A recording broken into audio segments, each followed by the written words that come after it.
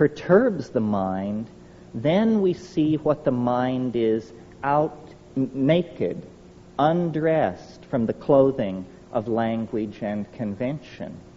That's why I've made this point over and over again.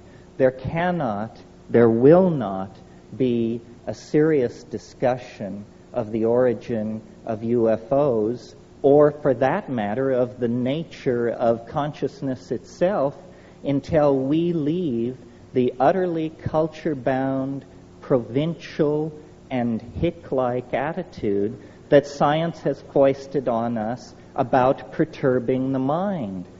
Without the use of psychedelic substances, I think solving the UFO dilemma is going to be as thankless a task as attempting to understand the nature of the universe without availing yourself of the use of a telescope. It is simply tying our hands behind our backs.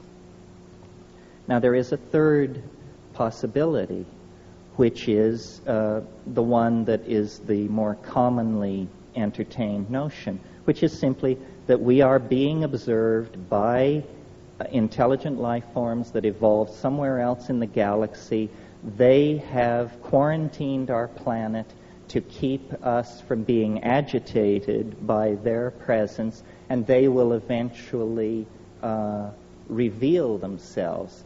I find this an extremely odious notion, especially the part about how much chaos there will be if the truth is ever revealed. This is nothing more than the reassertion of masculine paternalism, its right to keep secrets from the rest of us, its belief that there is a privileged all-male class of people who can be let in on what's really going on, and the rest of us, poor dears, have to be shielded from these tremendously shocking facts. I discussed this once with an entity, and it said to me, well, you know, we've disguised ourselves as an extraterrestrial invasion so as to not alarm people with what's really going on. We're getting close to the end, folks.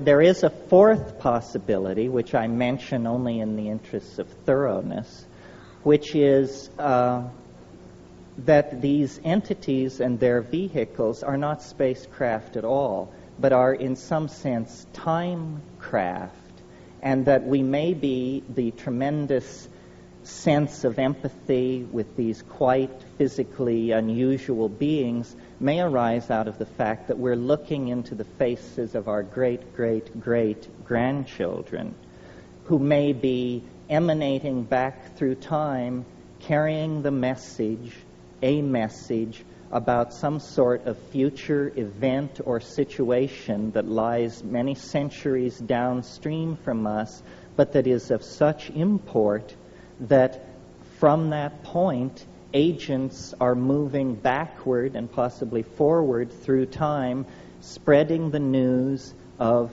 some kind of mode shift. This doesn't seem to me to be impossible.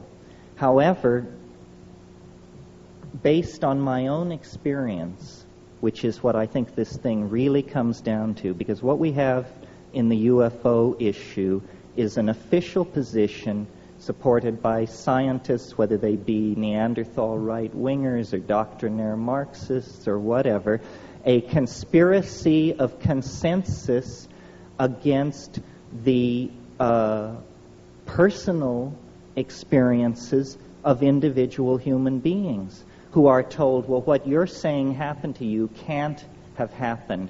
You are insane, you are mentally ill, you are mistaken. So what we really have here is a political issue. Which do you believe? Your